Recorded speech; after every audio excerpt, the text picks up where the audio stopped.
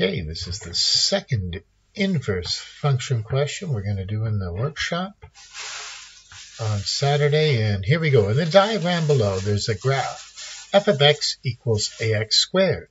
Oh, that's this graph here. F, there it is. F of x equals ax squared. It is drawn in the interval, but x is greater than or less than 0. So there's a restriction. That's what that is. It's only x is negative or equal to 0. That's what we're looking at here.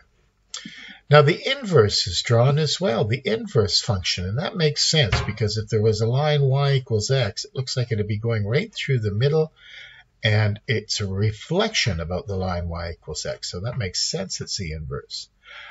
P is a point on F, minus 6 and minus 12. And R is a point on the inverse function. Okay. Is the inverse function a function? Is this a function here? Is that a function? Motivate your answer. Well, it sure is, because for every x value, there's only one y value. You could take a vertical line and pass it through here. You could take a vertical line. Let's make a vertical line. There's a vertical line, a kind of dotted line. But if you pass that vertical dotted line through there, oops, that didn't work so nice. Let's see if I can grab onto it now. I did. Look, it only hits once. For every x value, there's only one y value on that inverse function going here. That's why it's a function. Now, R is a reflection of P.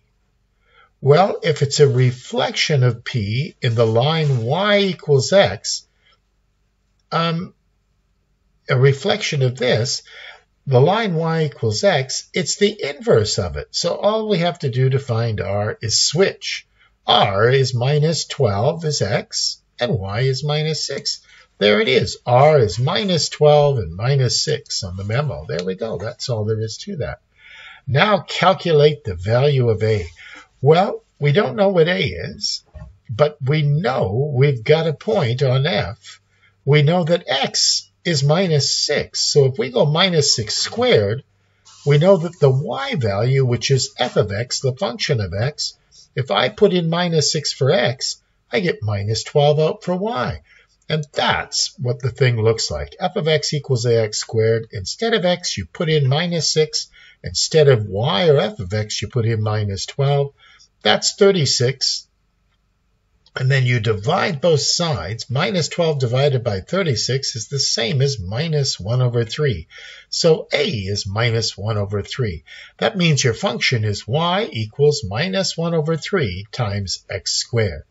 That's the function. And the last question that didn't print out very nice on the sheet is determine the inverse function. Determine what the equation is for f of minus 1. Well, if we're going to determine the inverse, let's look at it. First, we get the function, y equals minus 1/3 x squared.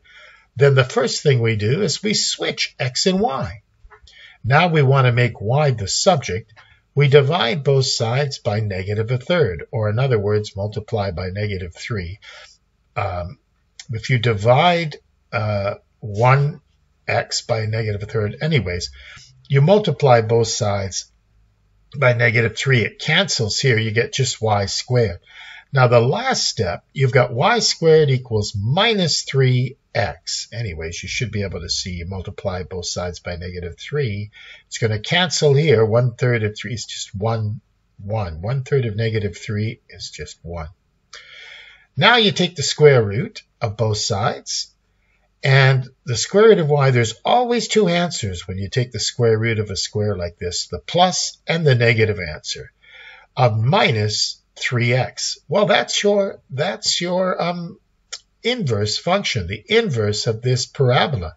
But you don't want both branches. You need a restriction on x. And if you look over here, oh, it's x is less than 0. You don't want the part that goes over up here where x is. Anyways, you need this part here. You need the part that's negative down here, not the positive part. So that's why you put minus root minus 3x. And x, the restriction you have to be on, you want the x to be less than 0. And that'll give you this part. Whoops. That'll give you this part that's down here. So we want just x is less than or equal to 0. That's the restriction. And there you go. There's question B done.